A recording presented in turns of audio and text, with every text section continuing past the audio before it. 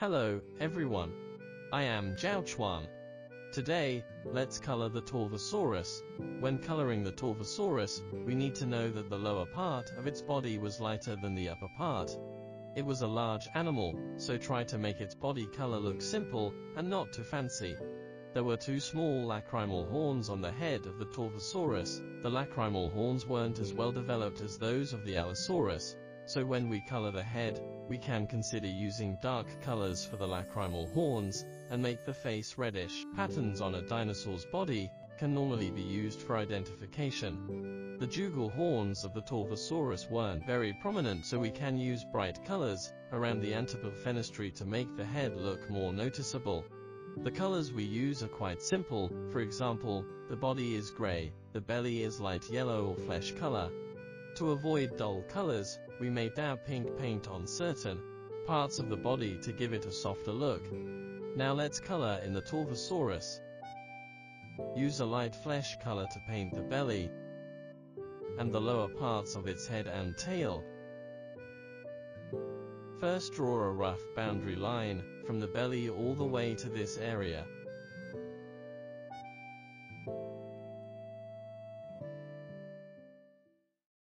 Then we can directly color in the outlined area.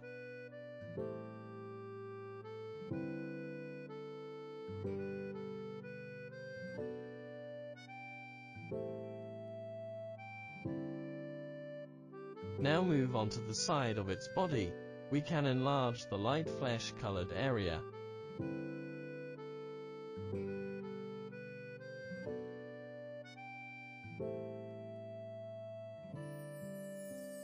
So that after painting, the picture will look brighter. If the gray part is too large, it would look very dull.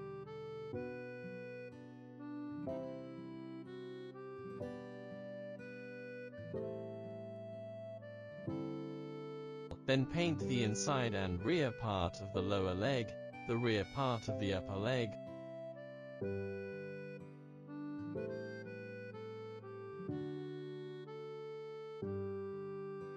all the way to the tip of the tail. The entire lower half of the body can be painted with a light flesh color.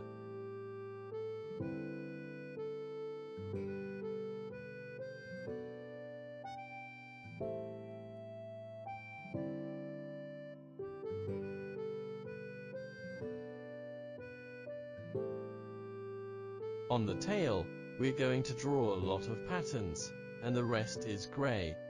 So we need to paint the background color on the tail for the patterns.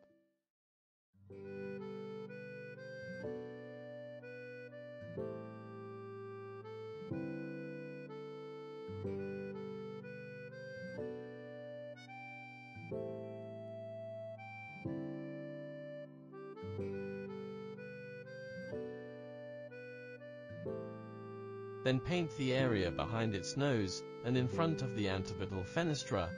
This area consisted of a layer of soft skin, and we can paint it with a flesh color. The temporal fenestra behind the eye can also be painted with a light flesh color. Then use yellow to paint the horny parts of the head.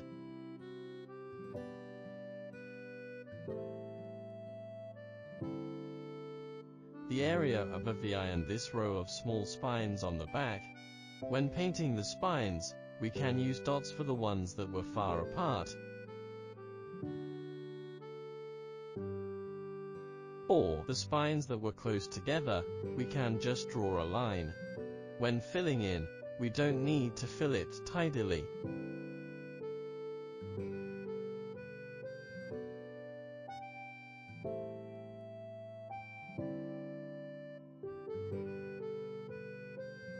The parts going beyond the boundary line would make the picture more vivid. Then paint the rest of the body with gray.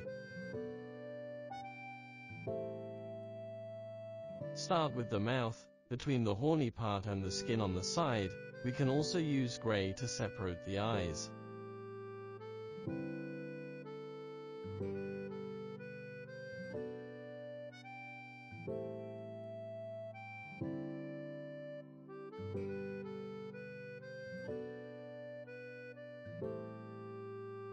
Before painting its body, we can draw the outline.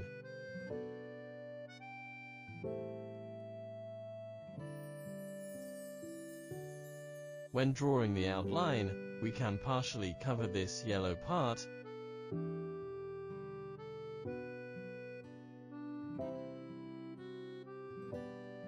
and try to make the edge more vivid.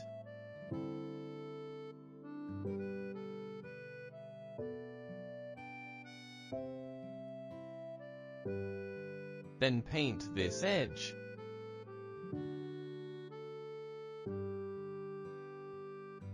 We can leave its fingernails blank.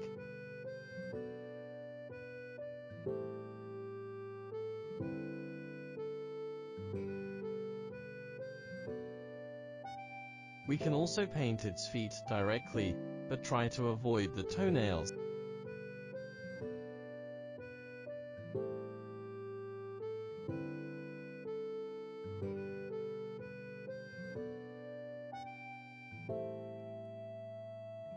After these edges are done, we can paint the large areas.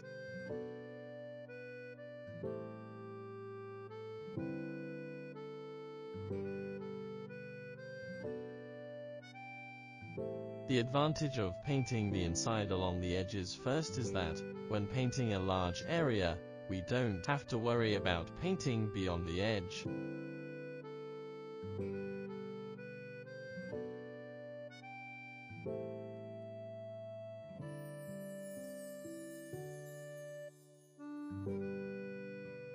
Next, move on to the tail.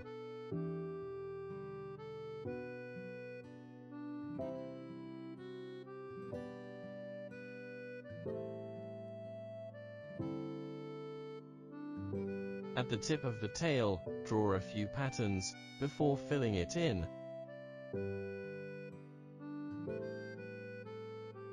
Next, let's paint the interior of its mouth with pink. Try to avoid the teeth, and fill in its tongue and throat with pink, as well as the corners of its mouth.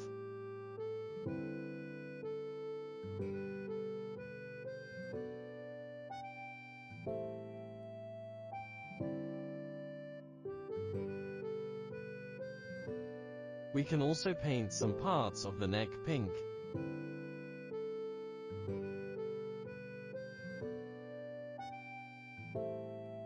Fill in the left-out part of the lower jaw with gray.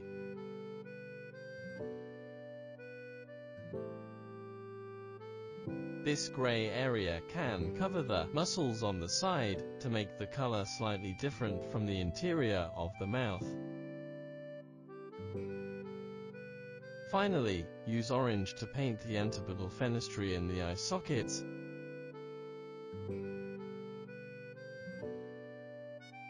To make its face reddish.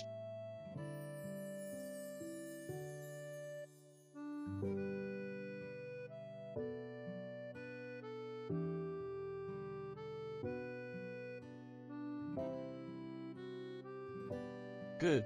Like this, we've finished coloring this Torvosaurus.